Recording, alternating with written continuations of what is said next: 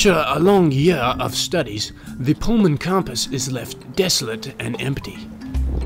Most of the students have ventured west during the warmer months to pursue career and internship opportunities. For those who elect to take summer courses, they must find creative ways to pass the time.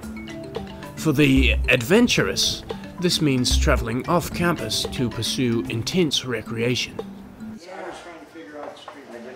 They go really early in the morning. My grandpa shows up here at like 5 for some of the early coffee drinkers, some of his friends, and then they go to 4. You know the thing then, you didn't have drive-by shootings. They come and go. Yeah, they come same time every day, 6 o'clock in the morning, 3 o'clock in the afternoon, and we never know who we're going to serve at lunchtime. They make pretty much everything that you'd find in a deli. Ham and cheese, BLTs, French dips, soup, a lot of salads. Milkshakes. Kids love the milkshakes. I had 4 years of undergrad, and then I've been here for 3 and some, so I've had 7 and a little bit. And then I have the rest of this year and another year, so altogether I'll have 8 years of college. In undergrad, I actually studied animal biology. I was big on animals and environmental stuff, so I knew that I wanted to stay somewhere in that area. So it's kind of been a switch from studying animals to studying people and water, but it's a good one. It's wintertime in Pullman, and with the 2015 fall semester coming to a close, there's less than a year until a campus-wide ban on tobacco products is set to take effect. The ban, a result of a 2014 student referendum which passed in a Board of Regents meeting last month, prohibits the use of tobacco products as well as e-cigarettes on the WSU Pullman campus.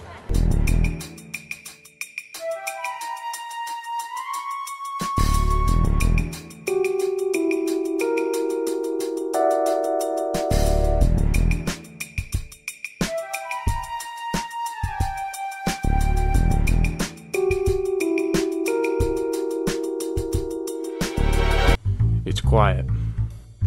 Maybe a little too quiet. Sorry, sir. False alarm. Skibbity boop bop doom. Hey, good looking.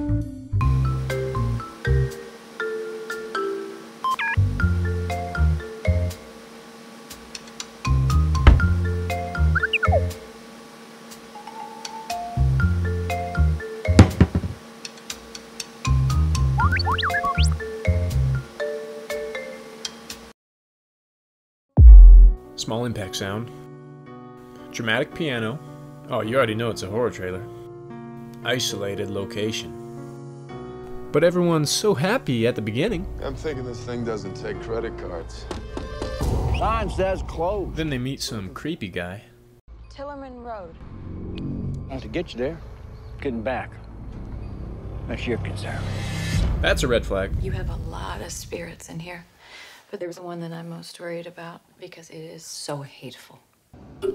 Then something weird happens. Production credibility.